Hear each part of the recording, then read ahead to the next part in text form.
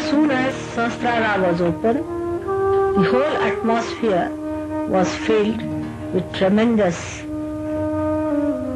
Chaitanya.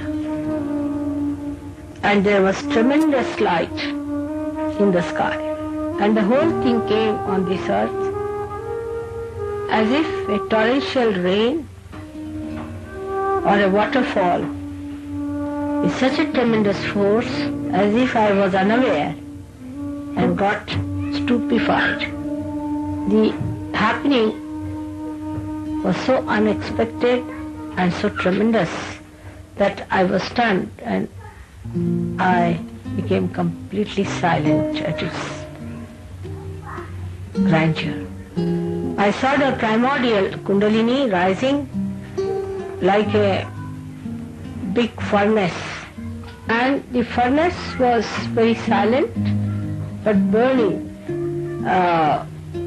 appearance it had, as if you heat up some metal and it has many colors. In the same way, the Kundalini showed up like a huge furnace, which is like a tunnel, where you see these plants you have for coal burning to create electricity. And it stretched like a telescope, one after another came out like that.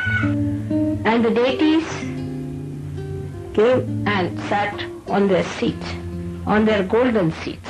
And then they lifted the whole of the head like a big dome and opened it. And then this torrential rain completely drenched me.